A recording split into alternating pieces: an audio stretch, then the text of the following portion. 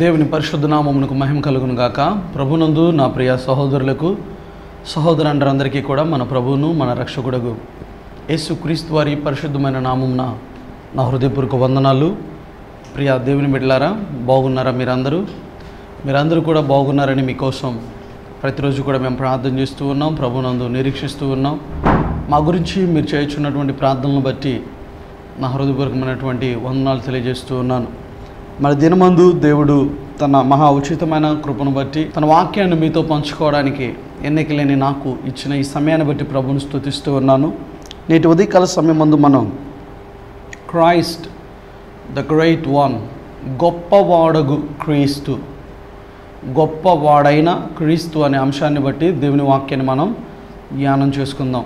పరిశుద్ధ గ్రంథం నుండి నాతో పాటుగా దయచేసి పరిశుద్ధ గ్రంథాన్ని కలిగినటువంటి వారందరూ కూడా చూడండి. లూకా సువార్త 1వ అధ్యాయము 32వ వచనాన్ని మనం చదువుకుందాం. లూకా సువార్త 1వ అధ్యాయము 32వ వచనము. ఆయన గొప్పవాడై సర్వోన్నతుని కుమారుడు అనబడును. ప్రభువైన దేవుడు ఆయన తండ్రి అయిన దావీదు సింహాసనమును ఆయనకిచ్చును. ప్రార్థన చేసుకుందాం. మమ్మల్ని మిక్కిలిగా ప్రేమించిన మా ప్రియ పరమందున్న పరిశుద్ధుడైన తండ్రి, ప్రభువా, ఉదయకాలం మందు జీవం కలిగిన మీ మాటలను ధ్యానించుటకు సిద్ధపడుచున్న నన్ను, ప్రియులైన మీ బిడ్డలను కృపచేత దృష్టి ఉంచండి. వినగలిగే చెవి, గ్రహించగలిగే మనసు, వాక్యానికి లోబడి వాక్యానుసారంగా జీవించే జీవితం మాకు అందరికీ దయచేసి ఘనత, మహిమ, ప్రభావాలు మీరు పొందమని మా రక్షకుడు మీ ప్రియ కుమారుడుగు యేసుక్రీస్తు వారి పరిశుద్ధమైనటువంటి నామమున స్తుతించి ప్రార్థిస్తూ ఉన్నాము తండ్రి, ఆమేన్. దేవునికి స్తోత్రం. ప్రభునందు నా ప్రియ దేవుని బిడ్డలారా, దేవుని వాక్యానుసారంగా క్రీస్తు అనేటువంటి మాటకు అర్థాన్ని మనం గమనించినట్లయితే గొప్పవాడైన క్రీస్తు, గొప్పవాడగు క్రీస్తు అనే అంశంలో ఆయన ఏ విషయాలలో గొప్పవాడు? క్రీస్తు అనే మాటకు అర్థం ఏమిటండి? యేసు క్రీస్తు అని అంటాం మనం. యేసు అంటే రక్షకుడు, క్రీస్తు అంటే అభిషేక్తుడు కదా ప్రియ దేవుని బిడ్డలారా. క్రీస్తు అంటే అభిషేక్తుడు. అభిషేక్తుడు అనాయింటెడ్ వన్. అభిషేక్తుడు లేదా అభిషేకము అనే మాట పరిశుద్ధ గ్రంథమందు బైబిల్లో ఎవరెవరి విషయాల్లో ఉపయోగింపబడింది? అభిషేకం ఇవ్వటానికి లేదా అభిషేకం పొందుకోవడానికి అర్హులు ఎవరు? క్రీస్తుని అభిషేక్తుడు అని సంబోధించటంలో ఉన్నటువంటి ఒక అర్థం ఏమిటి అని దేవుని వాక్యానుసారంగా మనం ఆలోచన చేస్తే ప్రియులారా, క్రీస్తు అనే మాటకు అభిషేక్తుడు, అనాయింటెడ్ వన్ అని అంటున్నాం కదా.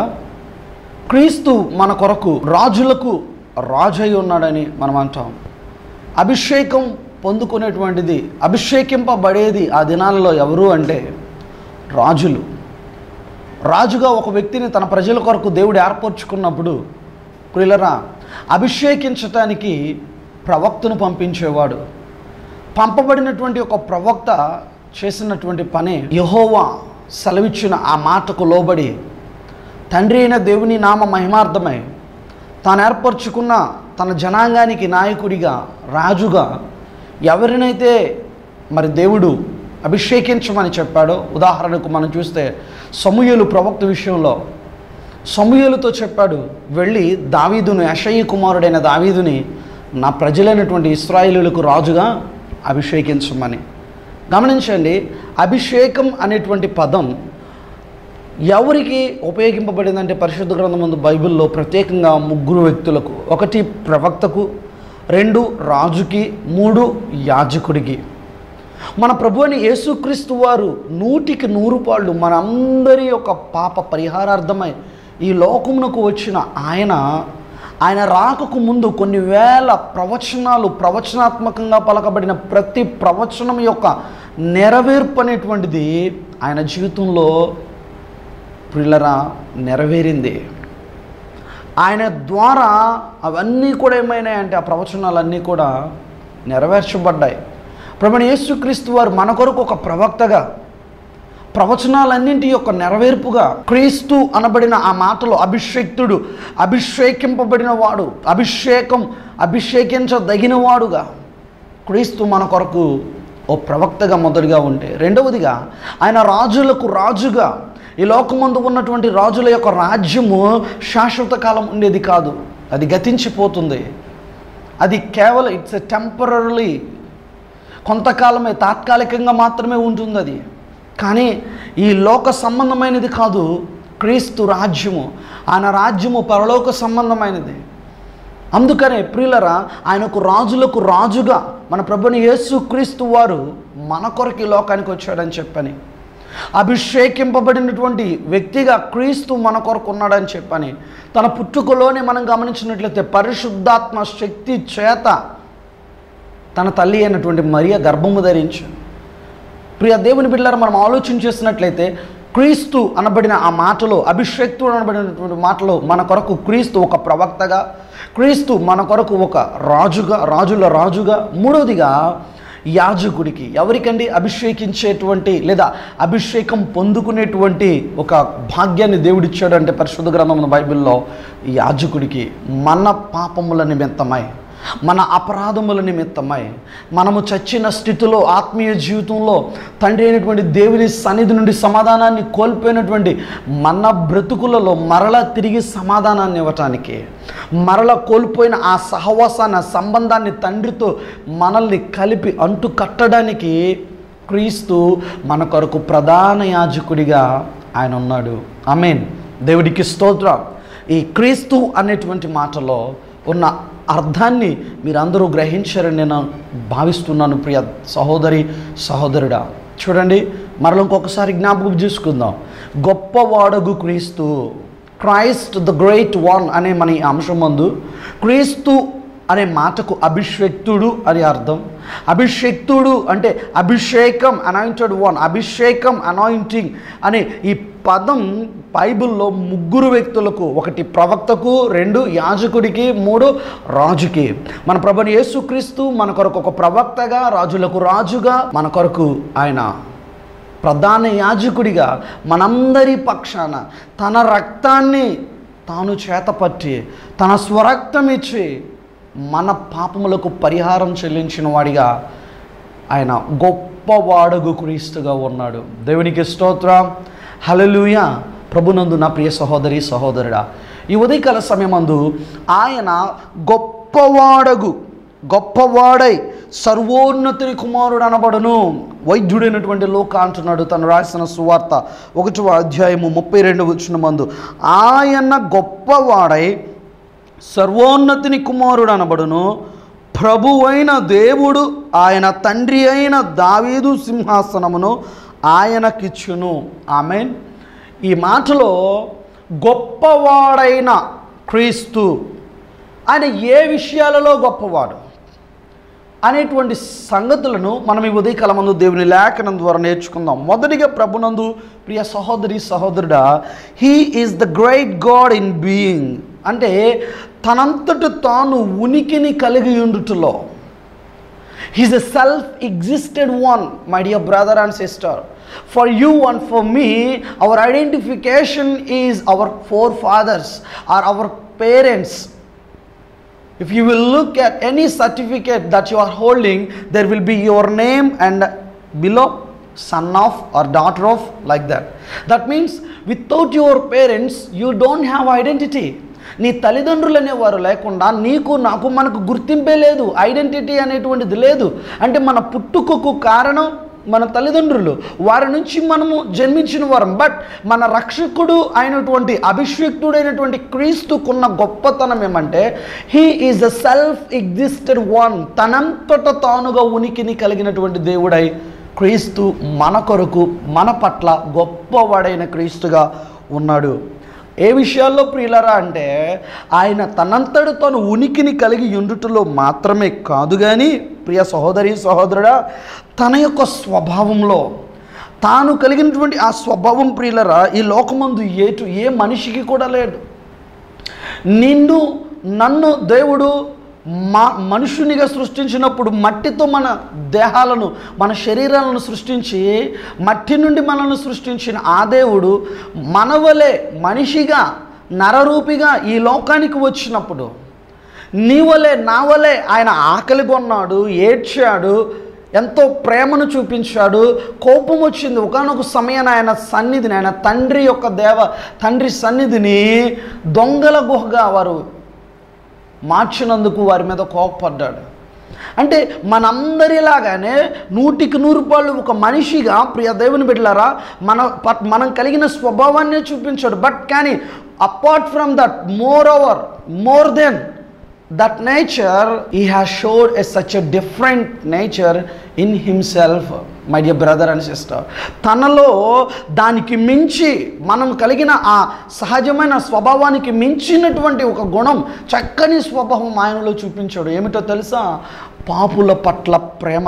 ఎవరైతే త్రోసివేయబడ్డారో, నలిగిన స్థితిలో ఉన్నారో, విరిగిన స్థితిలో ఉన్నారో, అట్టి వారి పట్ల తను ప్రేమను కనపరిచిన వ్యక్తిగా ఉన్నాడు. అందరూ రాళ్లతో కొట్టి చంపాలనుకున్నటువంటి సహోదరి పట్ల, అమ్మా నిన్నెవరు శిక్షించలేదా అని చెప్పి తాను అడిగి, నేను కూడా నిన్ను శిక్షించను, ఇంకొకసారి పాపం చేయొద్దని పంపించేశాడు.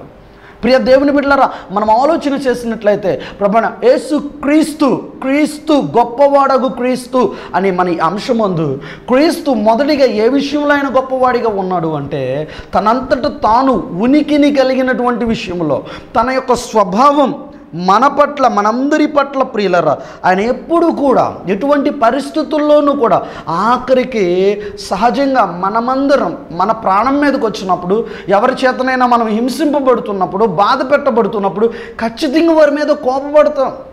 అవసరమైతే వారు అన్ని దెబ్బలు కొడుతూ ఒక్క దెబ్బను తిరిగి కొట్టడానికి చూస్తాం. కానీ అటువంటి సిచ్యువేషన్లో కూడా, at the point of death also, my dear brother and sister, he never got angry. He has showed them love, and also he has forgiven them. What he says on the cross, Father, they don't know what they are doing, forgive them. తండ్రి, వారేమి చేయుచున్నారో వారు ఎరుగురు కనుక వారిని క్షమించు అన్నాడు ఆయన. అటువంటి గొప్ప స్వభావం ఆ గొప్పవాడగు క్రీస్తులోనే ప్రియ దేవుని బిడ్డలారా మనం చూడగలం. ఇంకెవ్వరిలోనూ కూడా అటువంటి స్వభావము లేదు. అంతేకాదు ప్రభునందు నా ప్రియ సహోదరుడా, ఆయన మనకు తాను ప్రత్యక్షపరుచుకునే విషయంలో, ఆయనను తనను తాను ఏ విధంగా ప్రత్యక్షపరుచుకున్నాడు ఈ లేఖనం ముందు మనం గమనించినట్లయితే, మనందరమును కూడా సృష్టింపబడిన వారము. We are all created one. We are all created by someone, one who created us. He is our creator. His name only, my dear brother and sister, Jesus Christ. మనమందరము సృష్టింపబడిన వారము, సృష్టిలోని భాగము. మనల్ని సృష్టించిన వాడు కూడా ఉన్నాడు. ఆయన మన సృష్టికర్త అయి ఉన్నాడు. ఆయన ప్రభువైన యేసుక్రీస్తు. అయితే ఆ క్రీస్తు తన స్వభావం విషయంలో గొప్పవాడిగా ఉన్నాడు. మన పట్ల తనను తాను ప్రత్యక్షపరుచుకున్న విషయంలో కూడా గొప్పవాడిగా ఉన్నాడు. ఏ విధంగా ఆయన గొప్పవాడిగా ఉన్నాడు అంటే, మన శరీరమునకు, క్రీస్తు కలిగిన శరీరమునకు there is a lot of difference between my dear brother and sister. If you observe that, నా ప్రియ సహోదరుడా, నీవు గనక గమనించినట్లయితే, పరిశీలించినట్లయితే, మన ఈ శరీరానికి, మన అభిషేక్తుడిగా క్రీస్తుగా మన కొరకు ఈ లోకమునకు వచ్చిన యేసయ్య శరీరానికి చాలా తేడా ఉంది. ఏంటంటే, మన వలె ఆయనకు 2 చేతులు, 2 కాళ్ళు, 2 కళ్ళు, చెవులు ఇవన్నీ బాహ్యంగా కనబడినప్పటికీ కూడా మనందరము మట్టితో సృష్టింపబడిన వారము. కానీ ఆయనలో ఉన్న ప్రత్యేకత ఏమంటే, యోహాను సువార్త 1వ అధ్యాయం 1వ వచనము, అలాగే యోహాను సువార్త 1వ అధ్యాయం 14వ వచనము స్పష్టంగా చెబుతుంది, ఆదియందు వాక్యము ఉండెను, వాక్యము దేవుని యొద్ద ఉండెను, ఆ వాక్యము దేవుడై ఉండెను. మనం గమనిస్తే 14వ వచనం అందు అంటున్నాడు కదా, ఆ వాక్యము శరీరధారి అయి కృపా సత్య సంపూర్ణుడిగా మన మధ్య నివసించెను. ఆమేన్. దేవునికి స్తోత్రం. హల్లెలూయా. ప్రభునందు నా ప్రియ దేవుని బిడ్డలారా, నా యేసయ్య శరీరము, క్రీస్తు అభిషేక్తుడు గొప్పవాడగుటలో గన ముఖ్యమైన మరొక కారణం ఏమంటే, ఆయన శరీరము, వాక్యమే ఆయన శరీరమై శరీరధారిగా, ఆ వాక్యము శరీరధారిగా మన మధ్య 33.5 సంవత్సరాలు ఉంది. ప్రియ సహోదరుడా, అంటే తనను తాను ఆయన మనకు ప్రత్యక్షపరుచుకున్నాడు. ఏ విధంగా ప్రత్యక్షపరుచుకున్నాడంటే, మనము ఏ విధంగానైతే ఆయన చేత చేయబడ్డామో మనుష్యులముగా, అదే మనిషిగా మన మధ్య ఉండి మనము చేయలేని, జయించలేని శోధనలన్నింటినీ సహితము తన జీవితమందు తాను జయించి క్షమించే విషయంలో, ప్రేమించే విషయంలో, జాలి చూపించే విషయంలో, వాటన్నింటిల్లో కూడా మనకు ఒక చక్కని రోల్ మోడల్గా మన ముందు మన క్రీస్తున్నాడు. మన అభిషేక్తుడు, రాజుల్లో రాజుగా, ప్రవక్తగా మన ప్రభు అయిన యేసు క్రీస్తు ఈ ఉదయకాలం మందు మన ముందు ఉన్నాడు. దేవుని బిడ్డలారా, దేవునికి స్తోత్రం, హల్లెలూయా. రెండవదిగా ఆయన క్రీస్తు గొప్పవాడు లేదా గొప్పవాడైన క్రీస్తు అనబడిన మన అంశమందు ఆయన ఏ విషయంలో రెండవదిగా గొప్పవాడు అంటే he is great in love, specially in actions, about sowing his love to his people. తన ప్రజల పట్ల తన ప్రేమను చూపించే విషయంలో ఆయన గొప్పవాడిగా ఉన్నాడు. దేవునికి స్తోత్రం. చూద్దాం ఆ పరిశుద్ధ గ్రంథం నుండి. ప్రియ సహోదరి సహోదరులారా, ఎఫెసీయులకు రాసినటువంటి పత్రిక 2వ అధ్యాయము 4వ వచనాన్ని చదువుకుందాం. దయచేసి పరిశుద్ధ గ్రంథాన్ని కలిగిన ప్రతి ఒక్కరు కూడా చూడండి. ఎఫెసీయులకు రాసినటువంటి పత్రిక 2వ అధ్యాయము 4వ వచనమందు మనం గమనించినట్లయితే, అయినను దేవుడు కరుణా సంపన్నుడై యుండి మనము మన అపరాధముల చేత చచ్చిన వారమై ఉండినప్పుడు సైతము మన ఎడల చూపిన తన మహాప్రేమ చేత మనలను క్రీస్తుతో కూడా బ్రతికించెను. కృప చేత మీరు రక్షింపబడి ఉన్నారు. ఆమేన్. దేవునికి స్తోత్రం, హల్లెలూయా. ఏమిటమ్మా ప్రియ దేవుని బిడ్డలారా, ఏమని అంటున్నాడు పౌలు? అపోస్తలుడైన పౌలు ఏమంటున్నాడు ఇక్కడ? నీవు పొందుకున్న రక్షణ ఏదైతే ఉందో, నేను పొందిన ఈ రక్షణ ఏదైతే ఉందో, నేను కలిగిన ఈ స్థితి ఏదైతే ఉందో, ఈ స్థితి ఆయన కరుణ వలన, ఆయన కృప వలన నీవు పొందిన ఈ రక్షణ కేవలము because of his grace, abundant grace. You are in this position, my dear brother, my dear sister, not because of your knowledge, not because of your money, not because of your profession, only because of the grace of your almighty God. నా ప్రియ సహోదరుడా సహోదరి, నీ జ్ఞానం కాదు, నీ పదవి కాదు, నీ డబ్బు కాదు, నీ అందం అంతకంటే కాదు, నీవు పొందిన రక్షణకు కారణం నీ కులం కాదు, కానీ నా క్రీస్తు రక్తం, ఆయన కృప, ఆయన వాత్సల్యం, ఆయన కరుణ. దేవునికి స్తోత్రం. నీవు నేను మనమందరము ఎవరమని దేవుని వాక్యం సెలవిస్తూ ఉందంటే, ప్రియ దేవుని బిడ్డలారా, వీఆర్ ఆల్ జెంటైల్స్. మనము అన్యజనులము, మనం ఎవరమును కూడా యోగ్యులము కాదు ఆయన బిడ్డలుగా పిలువబడడానికి. ఈవెన్ ఆయన పరిశుద్ధమైన నామమును యేసు క్రీస్తు అని నీ నోటితో పలకడానికి కూడా యోగ్యత లేని నీకు నాకు కేవలము ఆయన కృపను బట్టి వాగ్దానాలు లేవు మనకి. అమ్మా, మనం ఎందుకోసమో బ్రతుకుతున్నామో తెలియదు. ఎవరన్నా వచ్చి ఇదిగో ఇక్కడ రేపు జరిగిపోయే విషయాన్ని ఈరోజు చెబుతున్నాడు, దేవుడు ఇతను అంటే అతని దగ్గరికి పరిగెత్తుకెళ్ళిపోయి అతన్ని పూజించటం. ఇదిగో ఇక్కడ ఈ చెట్టు దగ్గర ఏదో వింతైనటువంటిది జరుగుతుంది, పాలు వస్తున్నాయి లేదంటే నీళ్ళు వస్తున్నాయి అంటే ఆ చెట్టు ఒక దేవత అనుకుని అక్కడికి వెళ్ళిపోయి అక్కడ పూజించటం.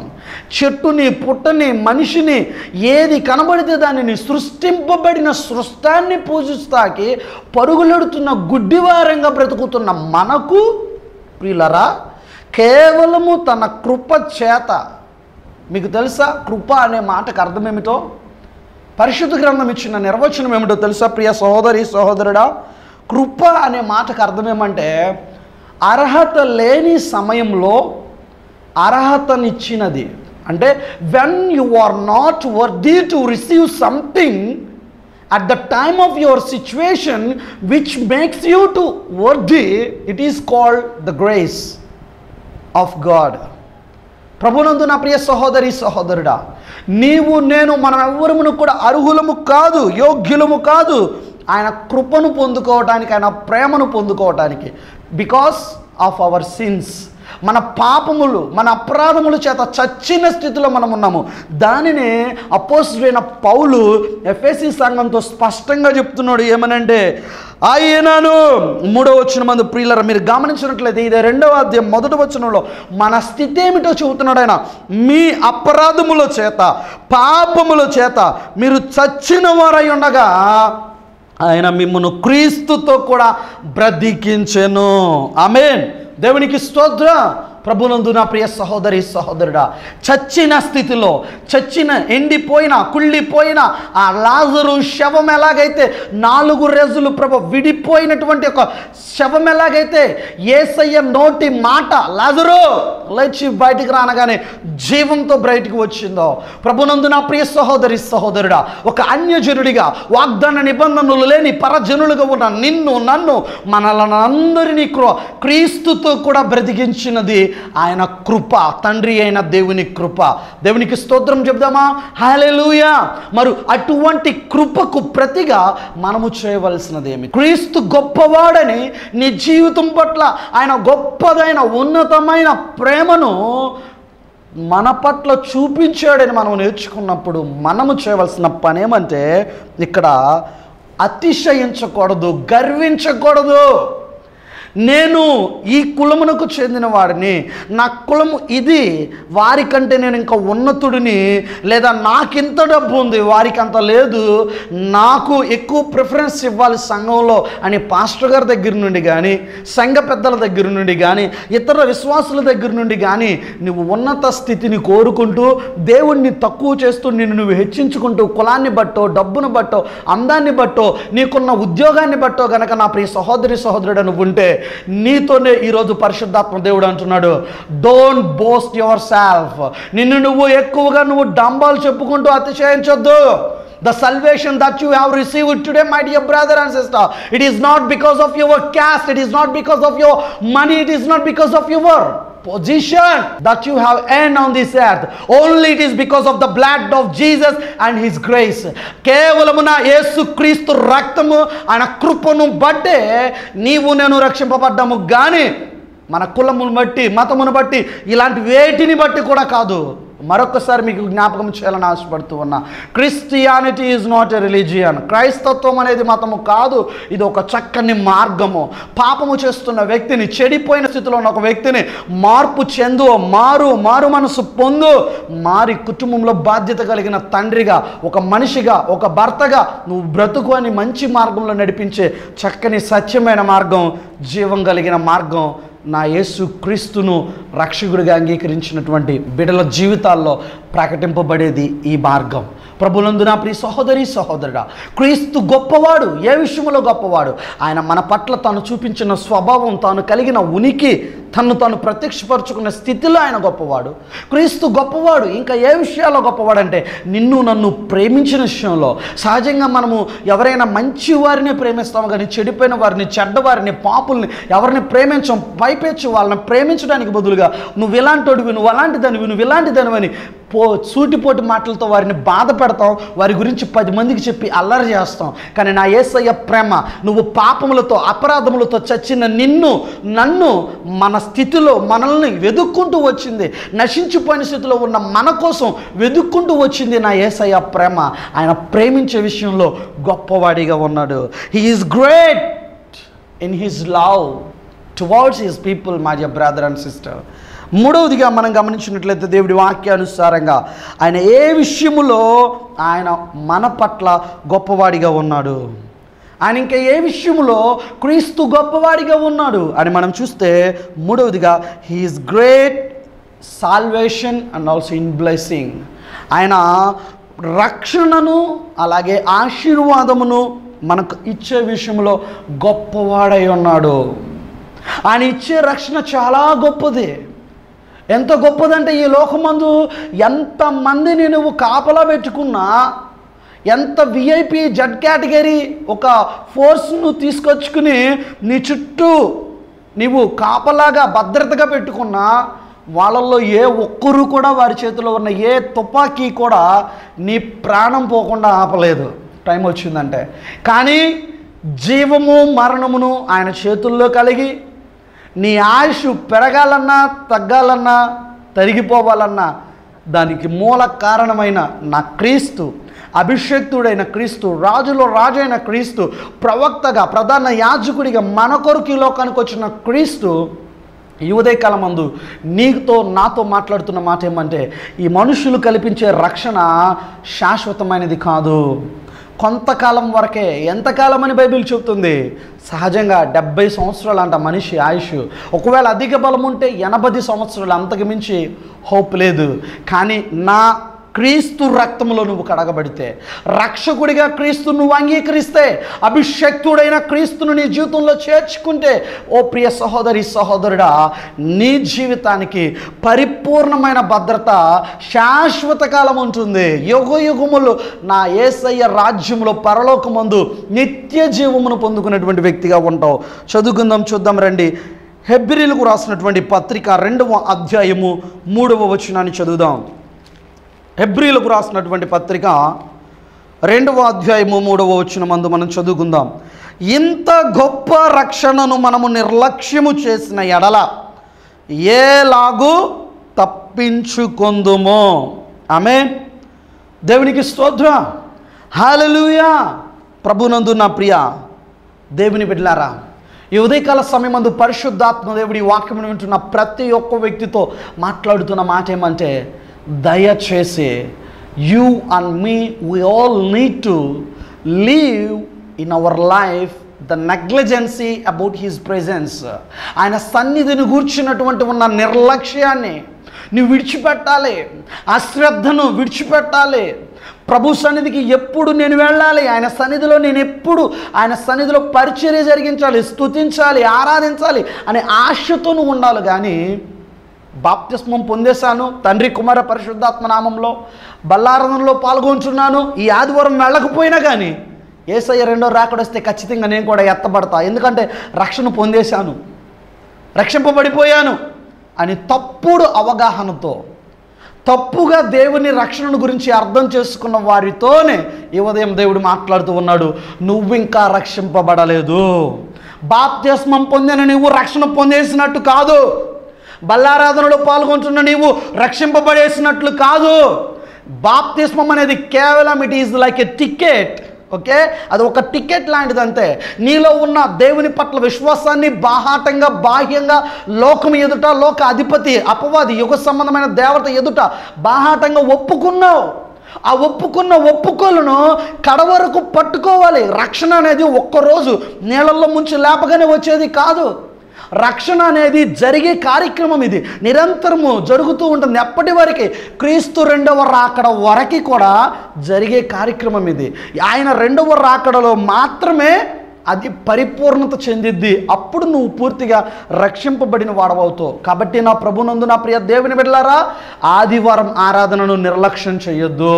ప్రార్థన మాని పనులకు వెళ్ళొద్దు. అది నీ సొంత పనైనా, ఇంట్లో శుభకార్యాలైనా, what ever it might be, don't neglect in your life, especially in your spiritual life, for this worldly things. ఈ లోక సంబంధమైన వాటి కోసం దేవుని సన్నిధిని దయచేసి నిర్లక్ష్య పెట్టకండి. మీతో ఈ ఉదయకాలం మందు దేవుడు మాట్లాడుతూ ఉన్నాడు. నీ పట్ల గొప్పవాడగు క్రీస్తు నీతో మాట్లాడుతూ ఉన్నాడు. నిన్ను ప్రేమించాను, ప్రాణమిచ్చేంతగా ప్రేమించిన దేవుడిగా ఉన్నాను. అంతేకాదు, నీ కొరకు నన్ను నీ కొరకు ప్రత్యక్షపరుచుకున్నాను.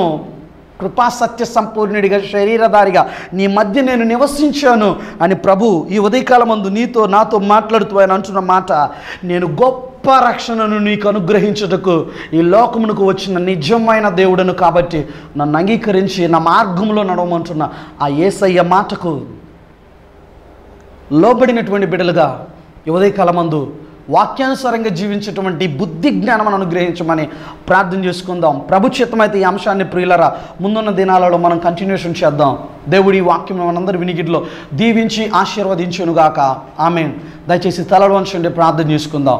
మమ్మల్ని మిక్కిలిగా ప్రేమించిన మా ప్రియ పరలోకమందున్న పరిశుద్ధుడైన తండ్రి, పరిశుద్ధుడు పరిశుద్ధుడు పరిశుద్ధుడు పరిశుద్ధుడు పరిశుద్ధుడు పరిశుద్ధుడు పరిశుద్ధుడు అనొచ్చు. పరలోకమందు భూలోకమందు సెరూపులు కెరూపులతో గాన ప్రతిగానములతో నిత్యము స్తుతింపబడుచున్నవాడా, ఈ ఉదయకాల సమయమున జీవం కలిగిన మీ మాటలతో క్రీస్తు మా కొరకు ఒక అభిషక్తుడైనటువంటి క్రీస్తు మాకు ప్రవక్త అయి ఉన్నాడని, రాజు అయి ఉన్నాడని, రాజుల్లో రాజుగా, ఆయన రాజ్యం ఈ లోక సంబంధమైనది కాదని, ఓ ప్రధాన యాజకుడిగా మా కొరకు ఉన్నాడని, ఆయన గొప్పవాడుగా ఏ విషయాల్లో ఉండి ఉన్నాడంటే అనేక విషయాలు ఆయన గొప్పవాడుగా మా పట్ల ఉన్నాడు. తనంతటి తానుగా ఉనికిని కలిగిన విషయంలో, తన గొప్ప రక్షణను మాకు అనుగ్రహించిన విషయంలో, తన గొప్ప ఉన్నతమైన ప్రేమను మా పట్ల ప్రాణమిచ్చేంతగా చూపించే విషయంలో ఆయన గొప్పవాడైన క్రీస్తుగా మా పట్ల ఉన్నాడని మీరు మాతో మాట్లాడి మమ్మల్ని బలపరిచినందుకు, హెచ్చరించినందుకు నీకు స్తోత్రాలు ప్రభువా. వాక్యానుసారంగా జీవించే జీవితాలను మాకు దయచేయండి. నామకార్థ భక్తిని నీ ప్రియ బిడ్డలో నుండి తొలగించండి. మీరు అక్కడి కొరకు మమ్మల్ని సిద్ధపరచండి. రక్షణ అనేది ఒక్కరోజు నీళ్లలో ముంచి లేపిన వెంటనే పొందుకునేది కాదనేది, మా జీవితకాలం మేము బతికినంతకాలం ఆఖరి శ్వాస విడిచే వరకు దాన్ని కాపాడుకోవాల్సినటువంటిది బాధ్యత నాకు అందరికీ ఉందని మరొకసారి లేఖనాల ద్వారా మమ్మల్ని హెచ్చరించి బలపరిచినందుకు నీకు కృతజ్ఞతాస్తుతి స్తోత్రాలు చెల్లించుకొంచు ప్రభువా. మీరు అక్కడ ఆలస్యమైతే ముందున్న దినాలలో ఈ అంశాన్ని మేము కంటిన్యూషన్ చేయడానికి కృపనిమ్మని మా రక్షకుడు మీ కుమారుడుగు క్రీస్తు పరిశుద్ధ నామమున స్తుతించి అడుగుచున్నాను తండ్రి. Amen. May God bless you all. Thank you, my dear brothers and sisters. If you have any prayer request, please do contact us to the number which is displaying on the screen. Thank you.